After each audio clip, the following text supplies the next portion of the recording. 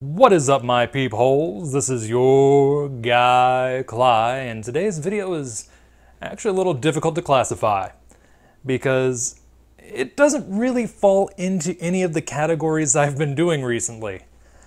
I'm currently prepping a DIY project for next week. So as you can see, it is chainmail based, but I'm actually snipping those chainmail links instead of saw cutting because they're galvanized steel. I'll tell you more about why I'm using that later. And by later, I mean in that video. And my arm is killing me right now, so I thought I would take a break and, well, indulge myself a little bit with a topic that I have seen popping up in the Dollar Tree video community. Because of course there's a Dollar Tree video community. Not the largest, but I found it interesting, especially since it's a topic that I can actually speak about. But first, one thing, let me just bring the camera back over here now that we've got the gratuitous cat shot out of the way. Update on the hydro-dipped coffee mug. It is dishwasher safe. Top rack is all I tested it at so far, but with the caveat that you need to apply the protective top coat first. I had a little bit of leftover on the bottom that I just left to test for this, and as you can see, it chipped and a bit of the pigmentation actually got washed out.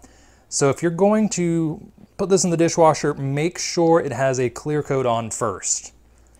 So, what's today's video actually about as opposed to cute cats and updates? And that's storage. Specifically, Dollar Tree storage solutions. I've been seeing people talk about a lot of large-scale solutions like cleaning products and things of that nature, but I've got something a bit smaller. I've got this little guy. And yeah, I know he's not impressive. In fact, for the longest time, I didn't want to buy this actually. It was only $1, of course, but I've been spoiled by $2 to $3 toolboxes, and they come with features like top bin storage or a separator inside, and this has none of that. Of course, it's $2 cheaper, so give and take. Anyway, I've done a little bit of customizing inside, sort of. Let me just show you. So inside here, I have taken some little plastic bins, these little guys. I love these little guys. In here, I have a lot of RPG dice, because if you couldn't tell by my current backdrop, I am a massive gaming nerd. Oh, and that gaming straight ahead sign is also from Dollar Tree. FYI, you'll find it in the picture frame section. So yes, I am a massive gaming nerd. Let me just bring it back down. And I found that these little containers are actually the perfect size. Actually, I'm gonna grab this one. This is my favorite size. Perfect size to store an entire 7-piece dice set. And I know some of you are thinking, why not use a dice bag? Why not pour all of my dice straight in here because it'll store more? And that's because I like just being able to grab and go with my dice instead of having to dump everything out and dig around and try to find the specific set that I want to use, because I might have a bit of an inclination when a dice set starts misbehaving on me, kind of like this one right here, I put it back and grab another. So yes, I can just grab and go.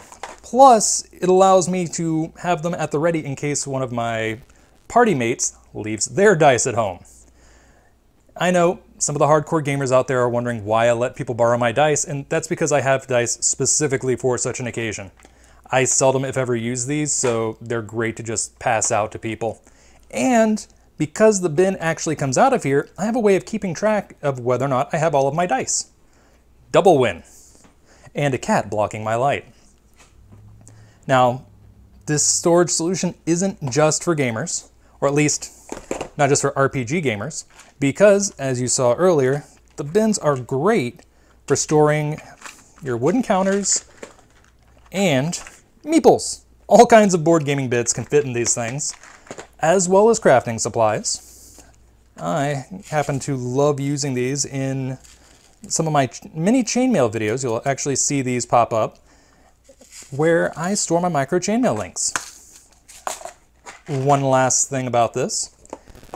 If you don't want to use these little guys, you can just pop them out. Bins like this do work if you're using them in the top section. They're a little bit too long in the bottom section, but I use it to store paracord, if you couldn't see through there. So yeah, that's my small attribution to the Dollar Tree storage videos. Oh, actually, before I sign off, these little bins I originally bought at 10 for $1, but the price has changed. However, unlike it usually does, it's actually changed for the better. You now get 12 for $1 as opposed to 10 for $1, so if you're a board gamer and you're tired of using plastic baggies that will bust on you really quickly, especially with some of the sharper bits, go for these. If you are a crafter who has their beads fly out of everything, go for these. Just so useful. But that's really all I had to say for this video. Keep an eye out for a chainmail weaving tutorial. I'm going to be making a, well, chainmail dice bag. So if that interests you, or if you just want to learn the basics of chainmail, keep an eye out for my next video. That's really all I have to say on this topic. So until next time, this is your guy Cly signing off.